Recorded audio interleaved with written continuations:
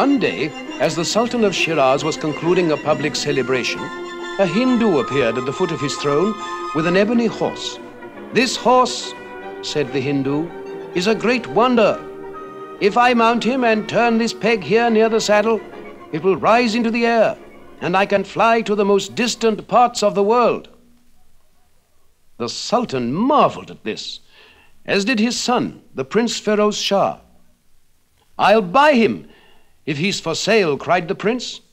"But first I must ride him and find out if he really will fly." The Hindu ran forward eagerly to help him mount, but without waiting, the prince leaped into the saddle and turned the peg. The prince was carried through the air with fearful speed.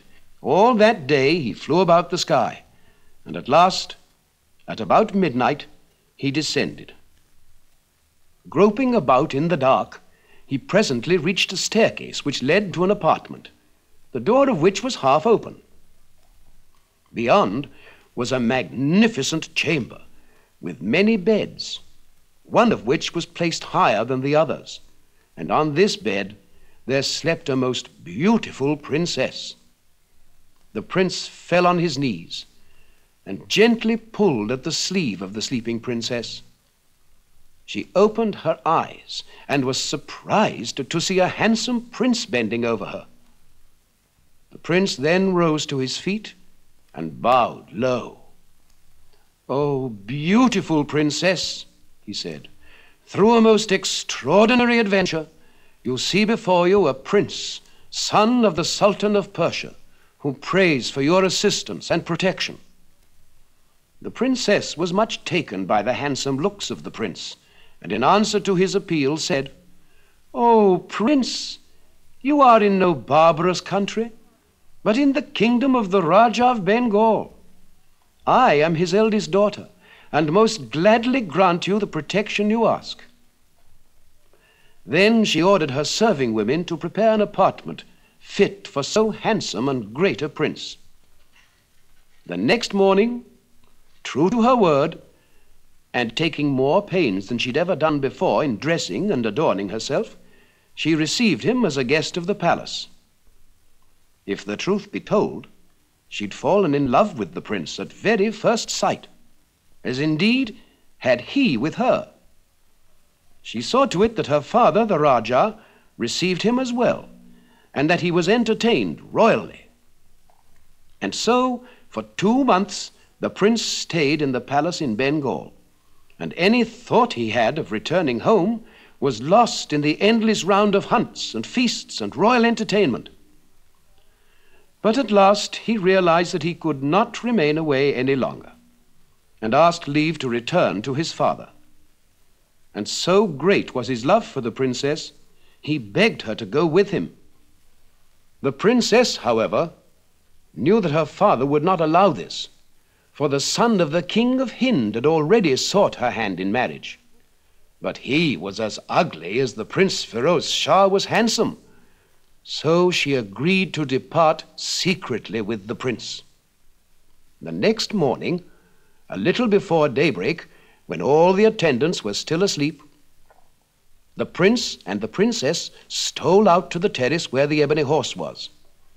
Turning the horse to face Shiraz, he mounted, and when the princess was well settled behind him, with her arms about his waist, he turned the peg of ascent. The horse rose into the air smoothly and with its accustomed speed, and in 2 hours they came in sight of the Persian capital.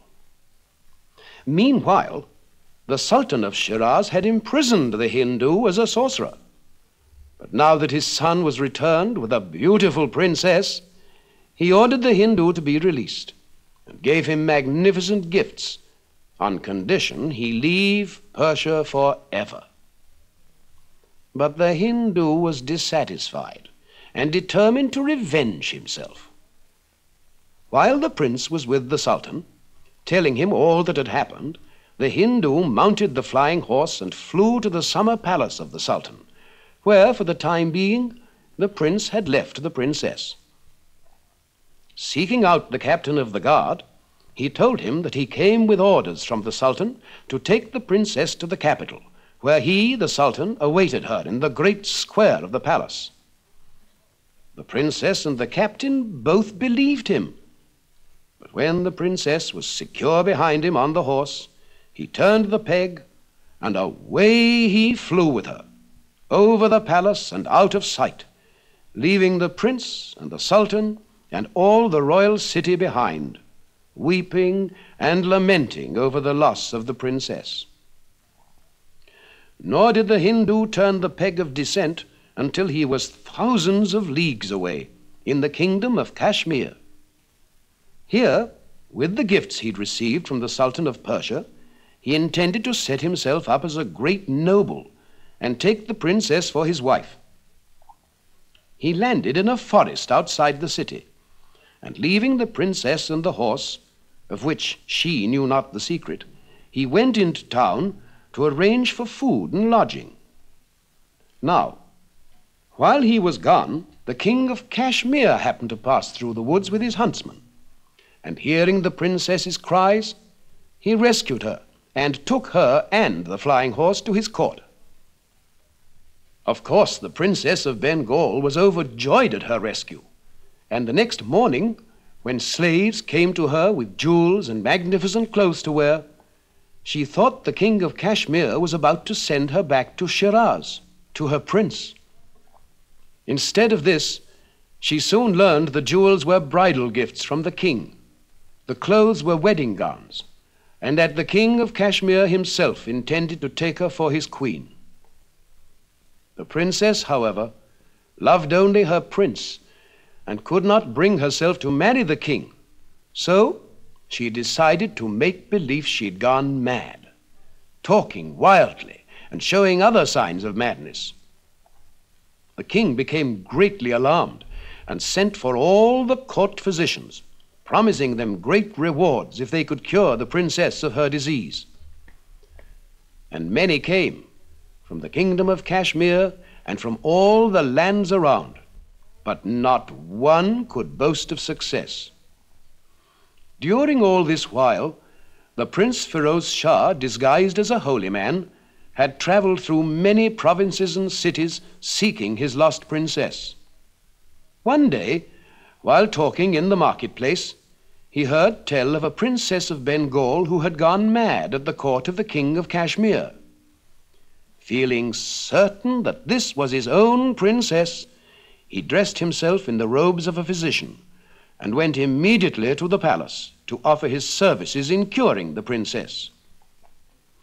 The king of Kashmir gladly accepted his offer and ordered the princess's chamber door to be opened.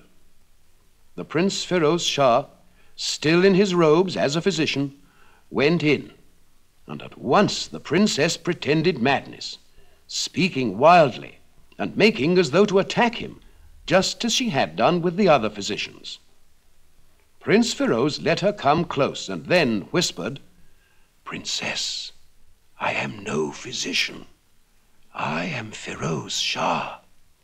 Pretend now that I have partly cured you and leave the rest to me." The king was overjoyed to find the cure so far advanced and called the pretended physician to him and asked him if he could complete the cure. "Your Majesty," replied the prince, "when the princess was brought here, she came under the magic spell of the ebony horse. This too I can end. Let the horse be brought into the great square tomorrow morning. Let the princess also be brought there, and to ensure the success of my work, cause her to be dressed in the most magnificent robes and adorned with the most valuable jewels in your treasure house. If this be done, I will show you the Princess of Bengal completely recovered and restored in body and mind." The king eagerly promised to do this. Accordingly, the horse was brought to the great square of the palace the very next day.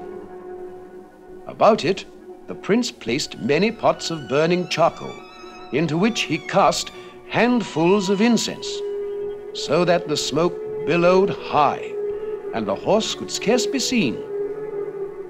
Under the cover of the smoke, he placed the princess upon the horse's back. Then, leaping up himself, he turned the peg of ascent, and away they flew into the air. Nor did he descend until they reached his father's palace in the city of Shiraz, where they were married and lived happily ever after.